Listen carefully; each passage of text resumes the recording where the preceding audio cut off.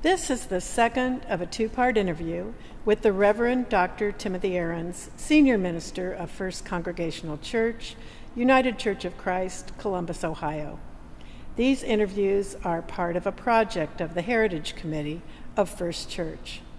I'm Nancy Gilson Braverman, and for this interview, I'll be walking with Tim through the sanctuary of First Church, where he has preached for more than 2 decades.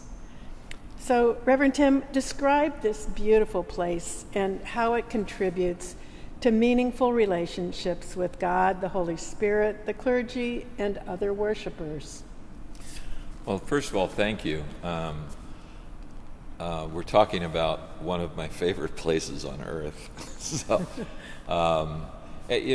there's a couple names that I have for this space, the sanctuary of First Church, and the overall space of First Church, but I like to refer to this as the house that justice built. That if you do the right thing, as our abolitionist forebearers did in 1852 when they started First Church, with the purpose of worshiping God, believing in Jesus Christ, and believing that Jesus Christ leads us to liberate people from slavery. I mean, it's all connected for them very clearly. But if you do the right thing, it can turn into something very beautiful, and in this case it has. The other thing that I like to say about this sanctuary is it's a cathedral of grace. I mean, it is both when you worship here, you feel the power and the presence of God's grace and God's love, but it is a graceful space. And it was designed that way. I mean, so there's a whole bunch of things you could say about this sanctuary.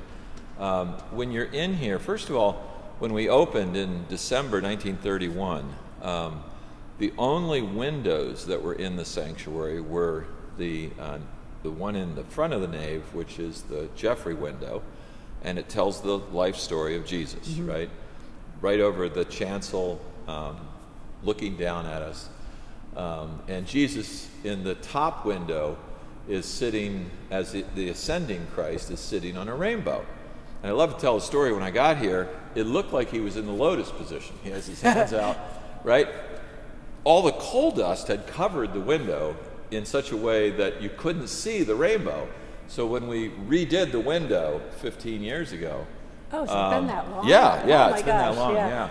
And when we redid it, we took it out 1 million pieces of glass, right? Yeah. Literally 1 million pieces of glass. Yeah, and somebody counted, right? Right, the guy who did it. The guy who did it counted. Yeah, so, 'cause I asked him, I said, how many pieces of glass? He goes, 1 million, maybe give or take 1 or 2. But we realized there's a rainbow. So it's this beautiful, peaceful ascension that he's entering heaven on the wings of love, but also on the promise of hope that the rainbow brings. So, anyway. And I love the Lenten, was it the Lenten sermon series you did? Yes, that focused on the windows, the different panes of the Jeffrey window. And one of the things that's important is it tells the story of Jesus. In the center of the Jeffrey window, you have what the artist considered to be the 2 main focuses or foci of Jesus, and that is teaching and healing and preaching. And so you got healing, it's healing and preaching and teaching. So you can see the 2 of them. And then they're surrounded by the gospel, symbols of the gospels, Matthew, Mark, Luke, and John. So, so I love that because the center of the center, right? The center of the sanctuary is the healing and the teaching and preaching of Jesus, and surrounded by the strength of the gospels that tell his story. And then, of course, the other windows open up. But the other thing is, in the 2 sides, in the transepts of the cross, if you will, because the sanctuary is in the shape of a cross, you have on the east transept the friendship window, which is symbolic of the connections we have to one another. And then the Gladden window is on the west transept and shows in large figures, as I like to say, the largest figures of justice and mercy I've ever seen in class. Very prominent, the cornucopia in the one, the sword of justice in the other. So holding together in memory of Washington Gladden the balance of justice and mercy, which, you know, I've often believed that you can't do one. You can't just do the mercy ministries of the church. You have to do the justice ministries too. Yeah. And they have to be in tension with one another, but always to serve our neighbors in need. And then you have the rose window, which is not seen well in the sanctuary because it's behind the beautiful Beckerath organ, right? Right. So there's a story actually that Chalmers Coe told me, because it was in his time that the Beckerath was brought into the sanctuary, built into the sanctuary, and the promise of the artist was that the window would rise over the Beckerath organ, so it would be like a sun, you know, over the organ, and it was beautiful, the picture they had. Yeah. So, but he said as the summer went on and the organ went up, he realized that wasn't going to happen. He just said, "Oh no, it's right." It's like not going to sell anyway. But the beautiful rose window is filled again with the story of faith. I mean, we're not looking at it right now, but then in the upper clerestory windows, you have the days of creation, and there's 8 windows, and I love this because you have each of the days in Genesis 1 through 7, and the 8th window is symbolic of the day that in Judaism it's believed the 8th day of creation is our day. In other words, God has given us all of this, and now it's ours to start this new week, this new life of care for the earth, care for one another. So the 8th day of creation is the day that we're given to do this right, which I love. And then the parables are in the lower windows. But what is beautiful about the windows of the sanctuary is they were added generation to generation. So you have colors and combination of glass that someone may say they don't all match. Well, that's the whole point. I mean, neither does our faith, right? It doesn't always work together that way. But what it does is it means that this cathedral is owned by us, right? I mean, we built these windows, right? There are people still living whose families dedicated these windows in generations past. And so, it kind of speaks to the living organism of the church, that this was a continuum, that this kept going on. People have said to me, it reminds them of Riverside Church in New York, and I say, not at all, because in my mind, I find the windows of Riverside to be oppressive. And they say, oppressive? That's a strong word. I said, yeah.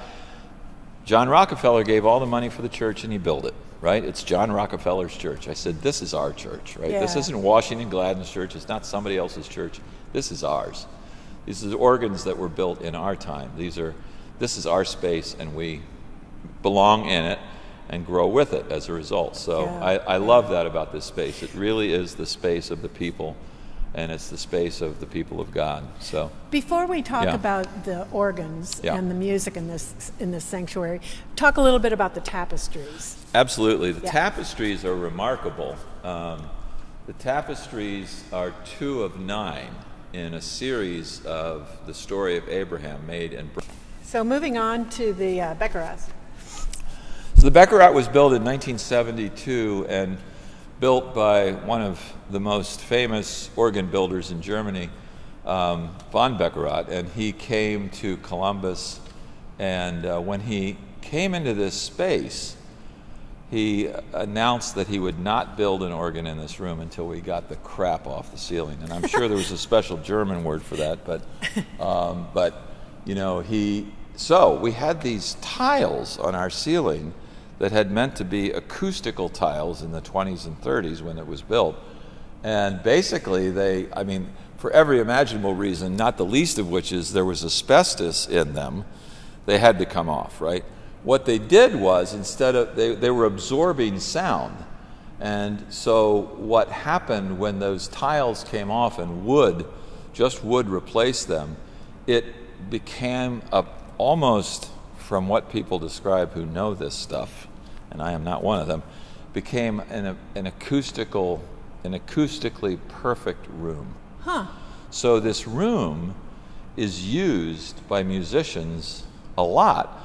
I will have folks who are auditioning for Pro Musica or for the Columbus Symphony who will come in here to practice, to hear themselves play, before they go to play for those they're auditioning for. Oh, interesting. And that's been true through the years I've been here. And so the Beckerath is a German tracker organ. I refer to it as true play. So when your finger goes down, it has to activate the stop, and it comes up, and the note plays. So what you play is what you get. The other, you can move across the keyboard differently. So this is very Germanic, right? So yeah. I mean, it's great for any kind of German music. Bach, of course, is best on this organ. It used to be a comment that I would make when Denny Bernard was playing it. I said I could never tell if that was Bach or Bernard that was there. I mean, I'd look up and say, is he back? Is Bach back? It's Bernard. I mean, you know, he was one with the spirit of Johann Sebastian Bach, and it is a magnificent instrument. But both instruments are precious in their own right. And the Kimball was restored in 2003, so 22 years ago, 22 years ago. Yeah. And therefore you have both instruments alive and playing every Sunday. And each one is different. I refer to them when they're playing together, and there are times they play together at Easter and other occasions. It's like two whales crying to each other in the ocean. I mean, each having its own distinct sound, but each beautiful and big and powerful in its own right. So, they're magnificent instruments. And the choir that accompanies the instrument is amazing. And we have a harpsichord and one of the best concert pianos anywhere in this space as well. I mean, often overlooked are the fact that we have a world-class harpsichord and a world-class concert piano that is now ours. We purchased it last year. So it used to belong to the Southern Theater, and we would house it when it wasn't being used, but now we purchased it. So all contributing to one of the things that people just love so much about this church is the high-class music. Just the music. There's no one that comes into the space who doesn't walk out changed by the music. Absolutely. And now we've added the handbells. Oh yeah, unbelievable. They're gorgeous, and they're beautiful. And Jennifer Fry has taken those bells and the choir of ringers and changed this place with a whole new sound. So they played yesterday, and we were all blown away. So we're walking south down toward the entrance of the church. Talk a little bit about these doors down here and the entrance, and then the Veterans Memorial. Well, let me talk about the Veterans Memorial first, because I'm looking at it now, and then I'll get to the doors in a second. Okay. But so Pearl Harbor, December 7th, 1941, all hell breaks loose. Right? We're having to defend ourselves in war, first in the Pacific and then into Europe, and so we send, in the course of World War II, over the next 4 or 5 years, we send 238 men and women, 230 men and 8 women. And from this church. Uh-huh. And I always have to say, think about that. Yeah. Think how big this church was and how young it was, that you could send 238 men and women into battle or into the service. And what they would have on this back wall, so the first thing that was added, if you will, to this Cathedral of Grace that had opened just 10 years before, right? So they would put the soldiers' names with pins on a cork board as they would leave. So they were sort of pinned there, and and many of them would go in waves of soldiers, right? So it wouldn't be just one at a time. I mean, you'd have 10 or 15 up at the same time. So each one was in the order that they went to war. And then if they were killed in battle or somehow lost their lives in that war, we would have a special star by their name. And others won awards for their valor and their fight in the war. But what happened was, what became a great wall of honor, by the time I got here in 2000, I described it as like a board of shame because I mean it looked shameful. Not the names, but it was bad. You know, that's not how you honor people. Adam Wade took on this wall as comes from a great family of Marines, right? Took on the wall as his Eagle Scout project, and I'm forever grateful. He turned that wall into a gorgeous, gorgeous wall of honor. From alphabetically now, we have the same 238 in alphabetical order from A through Z. And then we have a book for people to sign the names of their loved ones who have defended this country in war in any time, in any age. And of course, the United States flag beside it. So for me, it's actually a place where I come to pray. There's a kneeler there, and so I'll come and pray through the book because I want to honor them and continue to honor them. Yeah. So I put my dad's name. He's a World War II vet, served in the South Pacific. I put his name in there. Good. And my dad is in there too, so I agree. It's actually comforting to know that somewhere in this room our fathers' names are also recorded. That's great, right? Yeah. So we carry our family with us anyway, but now they're there. So that's true. So we're in what is the Broad Street entrance to the church, and we're approaching what we call the narthex. And someone said, "Why would you call it the Northex if it's on the south side of the building?" I said, "No, narthex, Narthex." So that means entrance. And what you have here, Nancy, is actually the last of our cathedral glass. So it's very significant. The glass going from the sanctuary into the narthex is cathedral glass, which occupied most of the windows of this sanctuary before the stained glass was put in, generation by generation. Yeah. So it's the original glass of the church, but you get a feeling for what it used to look like everywhere, right? Yeah. And then we step out into the narthex, and two absolutely stunning windows that have been added here, which I think are perfectly complementary to one another. The Bernard window, which is representative of Denny's 30 years of service as our choir director, organist and choir master emeritus. Yeah. And he served from 1973 to 2003, and then just recently passed away after 20 years as our emeritus. So we honor him and remember him. And but this is the music of J.S. Bach that is portrayed in the window, and just gorgeous, gorgeous colors. And to the west, so that's on the east side of the narthex. Right. To the west, you have the social justice window that is just new, has not yet been dedicated, but will be soon.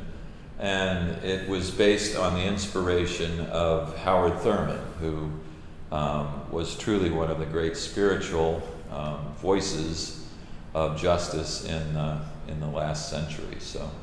That's gorgeous. Yeah, and what is cool about this window is it's the only window in the building related to the sanctuary or the chapel that has clear glass in the window itself, so that there's places you can look out and see the social justice park, which is just outside the door, and there's places they can look in and see this temple of holiness, if you will. So it's very, very cool, and I think the two most powerful witnesses of this congregation through time have been our music ministry and our justice. Absolutely. Our justice spirit. Yeah. So the fact that when you enter this great cathedral of grace, you're greeted by justice and music. I just love that welcome. So. And what a fabulous addition to the campus was the social justice park. Yeah.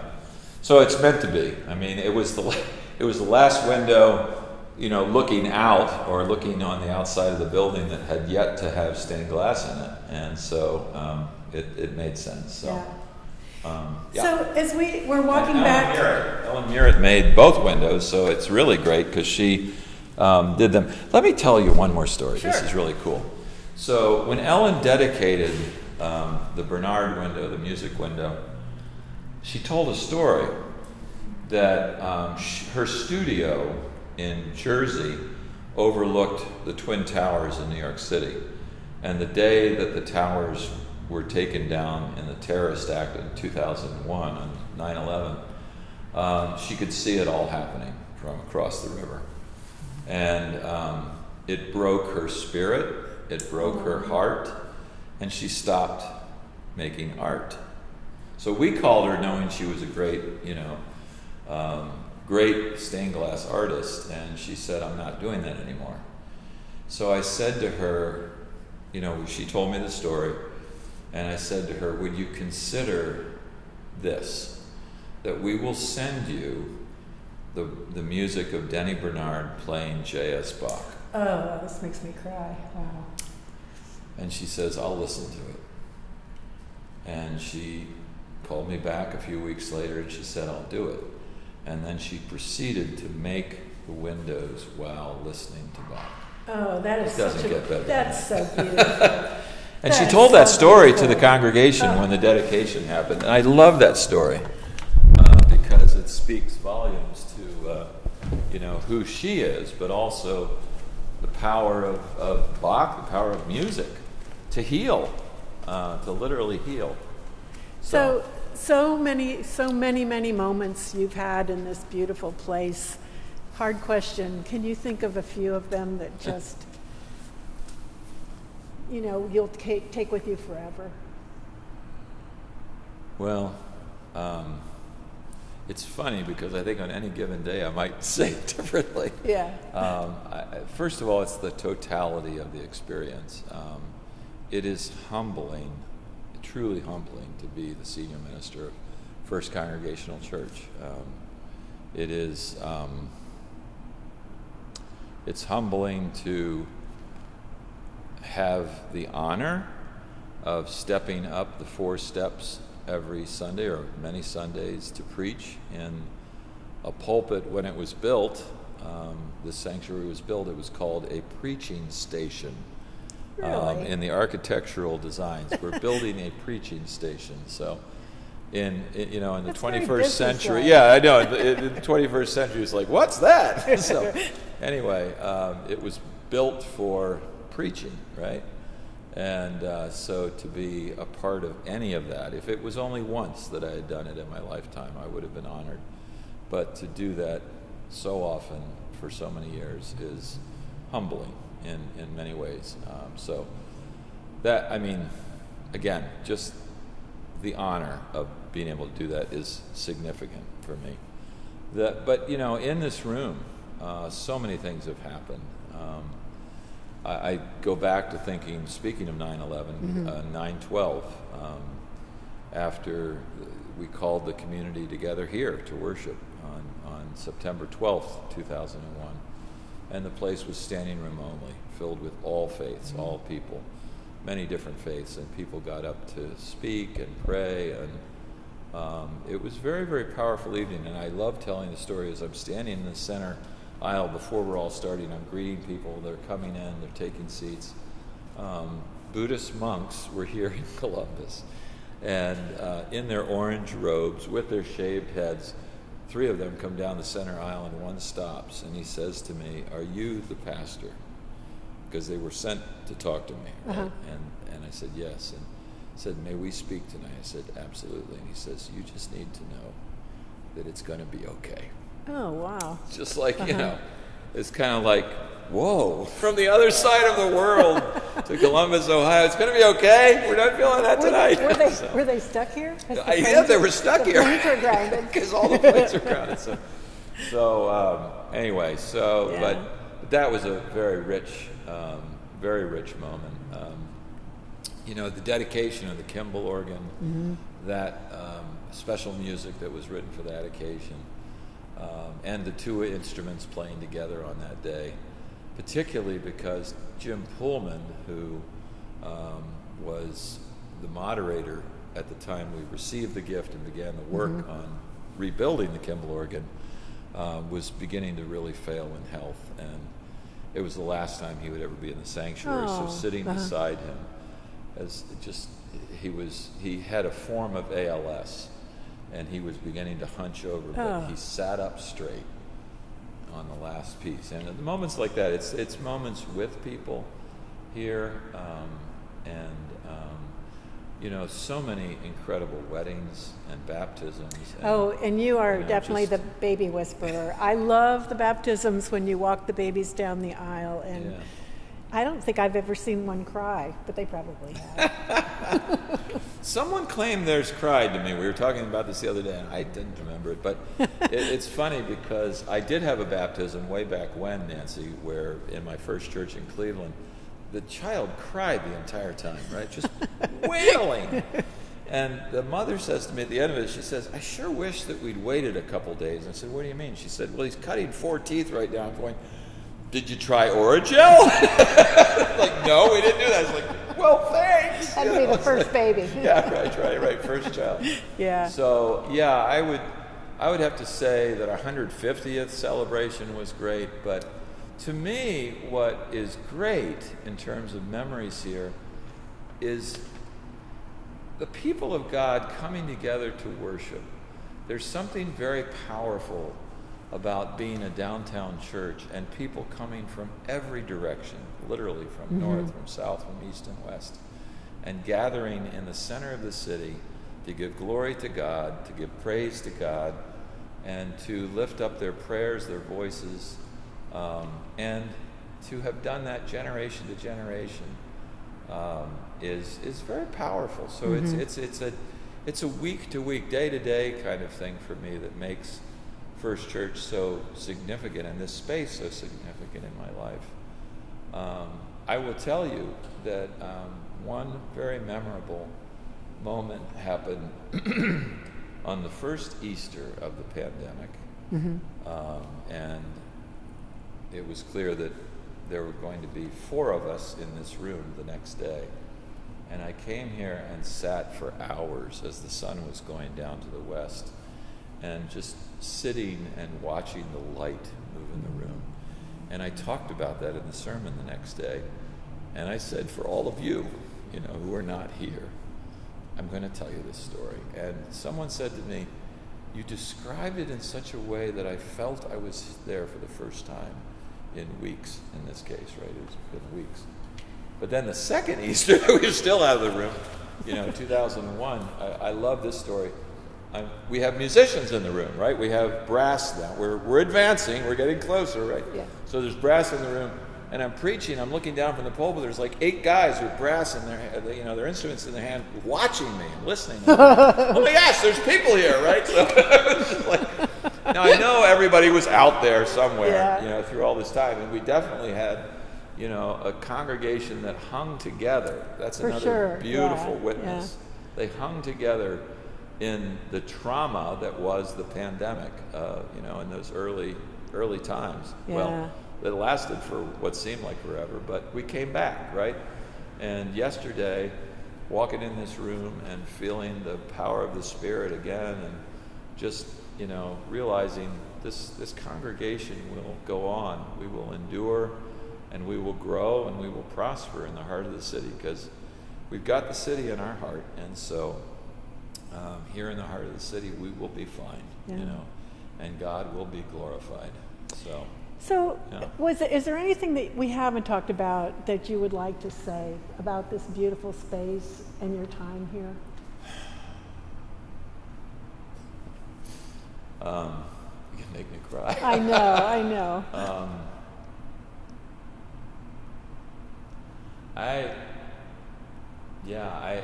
I don't have words. I was telling the grief group earlier today, in my last meeting with them, that one of the books I discovered from my grandfather's library was a book by Washington Gladden. And he had a note inside the book that said, "This man could preach and write." And whether we know it or not, this church has been treated to one of the great preachers of all time. And because of his presence here, others have followed. And we've been very fortunate. So I count it a blessing to think that a person such as myself would be able to be the pastor of this church. Oh, that's lovely. Yeah. To quote Lou Gehrig, I'm the luckiest man alive. I really feel that way. Cool. I'm the luckiest man alive. So can you send us out with a prayer for us going forward? Sure. Gracious and ever-living, ever-loving God, we do thank you for this day of your creating. We thank you for all the magnificent ways you have touched our lives in this day. And we're grateful for this space, this place that is holy and set aside, our cathedral of grace, this house that justice built. We have been blessed that you have led us here and brought us here, person by person, through the generations, to be blessed by its beauty and to take that beauty inside ourselves and share it with others. We ask, Lord, that you would watch over First Church, that you would continue to bless her with all of your gifts of grace and love, and through the time ahead, inspire the members and friends of this congregation to shine your light. We pray this in Christ's name. Amen.